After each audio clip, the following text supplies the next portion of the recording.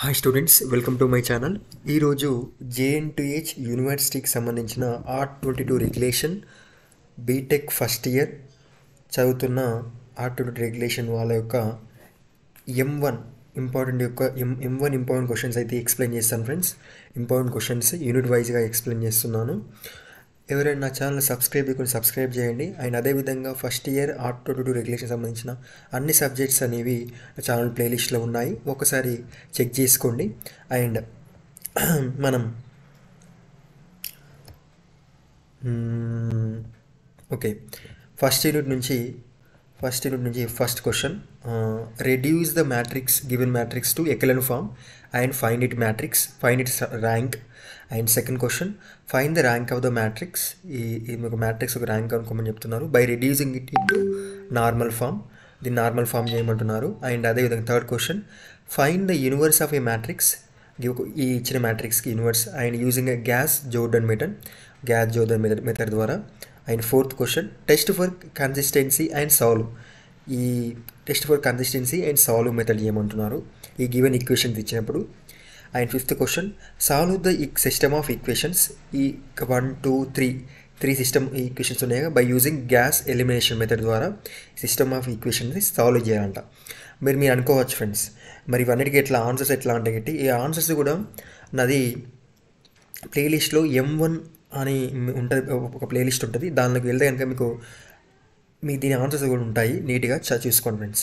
And solve the following system of linear equations by using gas Seidel method. Gas Seidel method అనేది చాలా important method, చాలా easy method, చూసుకోండి. అది మొత్తం నీట్గా చెప్పాను. ఫస్ట్ యూనిట్ సంబంధించిన ప్రతి ఒక్క కాన్సెప్ట్ ఆన్సర్ కూడా ఉన్నది, చెక్ చేసుకోండి. అండ్ సెకండ్ యూనిట్లో first question, prove that the following matrix is orthogonal అడుగుతున్నారు. Second question, prove that the eigen vector corresponding of two different eigen values are linearly independent అంట. Third question, find the eigen values of the matrix given matrix ఇచ్చినప్పుడు. And fourth question, if the sum of the eigen values of a matrix ఇచ్చినప్పుడు is 10 అంట, find K value కనుక్కోమంటున్నారు. Fifth question, let A B A square matrix of order 3 with eigen value 2 and 2 and 3. A is a diagonalizable. Find the rank of A minus 2i.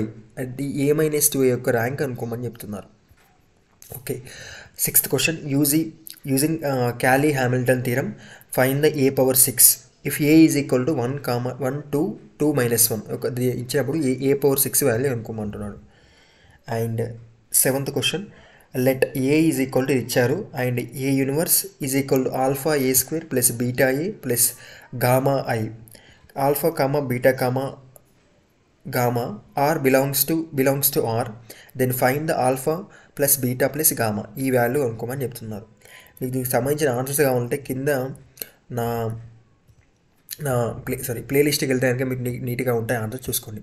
And ఒక eighth question, find the symmetric matrix index and signature of the quadratic form. దీని ఒక కింద ఇచ్చిన equation ఒక symmetric matrix, index, signature of the quadratic form అనుకోమంటున్నారు. And ninth question, reduce the quadratic form into the canonical form by డయాగోనలైజ్ the matrix of the quadratic form అంట. Reducing the quadratic form చేయమంటున్నారు ఇచ్చిన given ఈక్వేషన్కి. Okay, third యూనిట్లో first question, verify the రోలిస్ theorem. Okay, for the function of f of x is equal to x plus 2 into x minus 3 in the interval of minus 2 comma minus 3. Okay, second question, show that tan x by x greater than x sin x 0 less than x less than pi by 2. అంటే దీన్ని prove చేయమని చెప్తున్నారు. చూడండి, show that magnitude of cos b minus cos a less than or equal to b minus a. దీన్ని కూడా show చేయమంటున్నారు, అంటే కనుక్కోమని చెప్తున్నారు.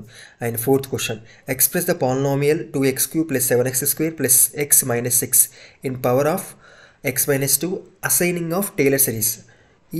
దీన్ని కనుక్కోమని చెప్తున్నారు, Taylor series. And fifth question, expand f of x is equal log of 1 + sin x in powers of x. అంటే దీని యొక్క ఫంక్షన్ ఇచ్చినప్పుడు ఏ విధంగా సాల్వ్ చేయాలి కనుక్కోండి. మీరు ఒక కాన్సెప్ట్ చూసుకుంటే నీట్గా చూసుకోండి friends. One example tailor series నుంచి ఇదే క్వశ్చన్ అడుగుతారా అంటే ఇదే క్వశ్చన్ అడిగే ఛాన్స్ లేదు, చెప్పలేం.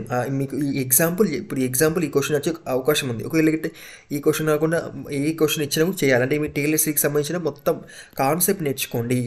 ఏదైనా కాన్సెప్ట్ నేర్చుకుంటే అవుతుంది. మీరు కేవలం పట్టినట్టు ఇదే క్వశ్చన్ నేర్చుకొని ఇదే క్వశ్చన్ రావాలంటే రాదు ఎగ్జామ్ పేపర్లో. ఓకేనా, ఏ క్వశ్చన్ ఇచ్చినా కూడా చేసే విధంగా నేర్చుకో. ఎందుకంటే మన ఇంటర్మీడియట్లో ఎట్లా ఉన్నాయంటే గిట్ట ఇక్కడ మైనస్ ఉంటే అక్కడ ఖచ్చితంగా క్వశ్చన్ పేపర్ మైనస్ ఉంటుంది, అది ఫిక్స్ అది కాదు. అది కానీ ఇక్కడ బీటెక్ కాబట్టి ఏ క్వశ్చన్ ఇచ్చినా రాసే విధంగా నేర్చుకోవాలి. అంటే కాన్సెప్ట్ అంత నీట్గా నేర్చుకోవాలి. నువ్వు కాన్సెప్ట్ నేర్చుకుంటే నీకు ఏ క్వశ్చన్ ఇచ్చినా కూడా ఈజీగా సాల్వ్ చేసే మెథడ్. నేను ఇప్పుడు ఎక్స్ప్రెస్ ద పాలినామియల్ ఈ పాలినామియల్ ఇచ్చిన కానీ క్వశ్చన్ పేపర్లో ఇక్కడ 2x³ బదులు 2x² ఇవ్వచ్చు, ఏదైనా ఇవ్వచ్చు, అది చెప్పలేం కదా. Jntuh సిస్టమ్ కాబట్టి, యూనివర్సిటీ సిస్టమ్ కాబట్టి మీరు కాన్సెప్ట్ నేర్చుకోండి నీట్గా. ఓకేనా.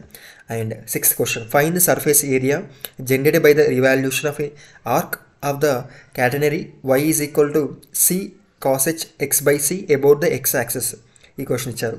And 7th one, find the volume of A spear of A radius ఏ కనుక్కోమని చెప్తున్నారు. 8th question, determine the value of beta of 2,3. 8th question. 9th question, evaluate 0 to 2 under root of x e power minus x dx కనుక్కోమని చెప్తుంది. దీనికి evaluate చేయాలి, problem solve చేయాలి. ఎట్లా చేస్తావు. 10th question, find the value of gamma 1/2 gamma 1/2 value ఎంత అనుకోమని చెప్తున్నారు. 11th question, show that 0 to pi e power minus 2x x power n minus 1 dx gamma of n a power n ఈ value అనుకోమని చెప్తున్నారు. Okay. 4th unit first question, determine the limit ఇచ్చారు ఇక్కడ x, y is equal 1,1 అని. ఇంకొకటి x of y minus 1 by y of x minus 1 if it exist కనుక్కోమని చెప్తున్నారు. Second question, if f of x, y x² plus y², if అంటే ఈ condition ఇచ్చారు, దీన్ని show the discontinuous at 0 of 0,0 అని prove చేయమంటున్నారు. Sorry, O of 0,0 ఇది.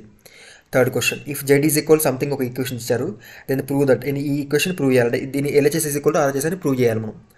Next ఈ fourth question, if u is equal something function ఇచ్చారు, దాన్ని ఏమి ఇచ్చారు, x² plus y² plus z² and not equal to 0, then ఈ విధంగా అంటే d²u by dx² plus d²u by dy² d²u by dt² equal to 0 అని prove చేయాలంట.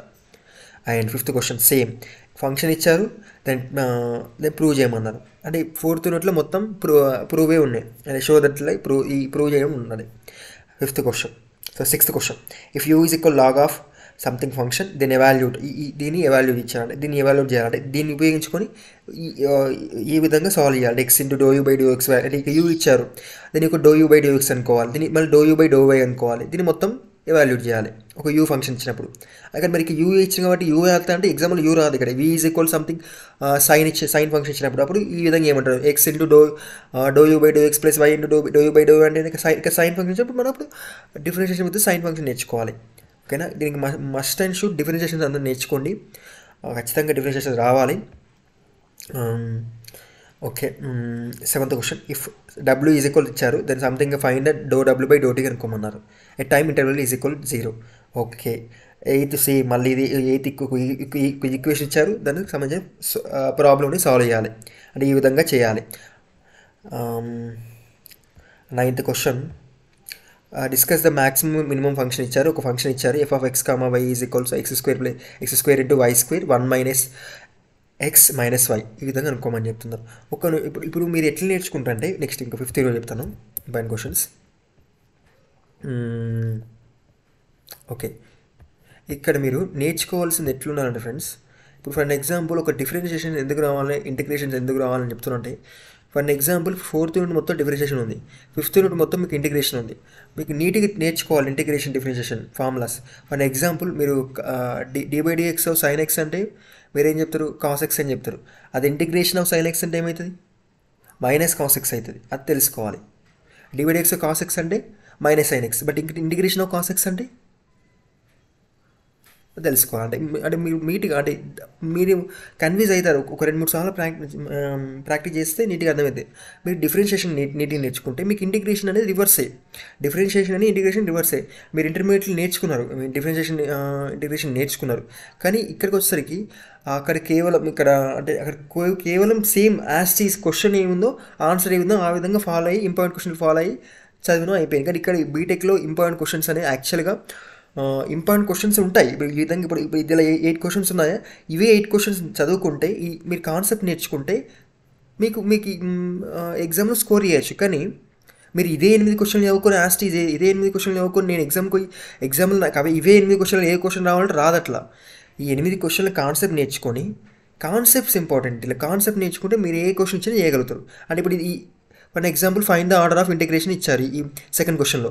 ఇదే ఆర్డర్ ఆఫ్ ఇంటిగ్రేషన్ అనేది రాకపోవచ్చు, ఎవాల్యూట్ చేయకపోవచ్చు. ఇక్కడ 0 to 4a ఉంది, ఇక్కడ 0 to 2a రావచ్చు.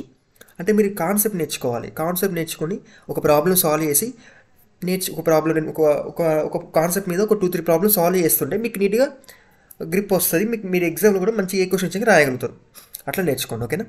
దీనిలో fifth first question, evaluate double integration r sin theta dr d theta the caveat and r is equal a of 1 minus cos theta above the initial line anta. Second question, change the order of integration in the integral and evaluate 0 to 4a x square by 4a integration 2 root ax dy by dx. Evaluate 0 to a 0 to b 0 to c x square plus y square plus z square dx dy dz dou x radu dx differentiation, ఓకేనా. dx, ఓకేనా, dou x కాదు. Fourth question, by transferring into polar coordinates evaluate 0 to infinity e power minus of x square plus y square dou x dx dy and find the value of integration 0 to infinity e power minus x square dx, ఓకేనా. Polar coordinates తెలుసు కదా. Polar coordinates thematic ఏంటంటే మనం r, θ అంటాం, తెలుసు కదా. ఆ విధంగా సాల్వ్ చేసుకొని వెళ్ళాలి.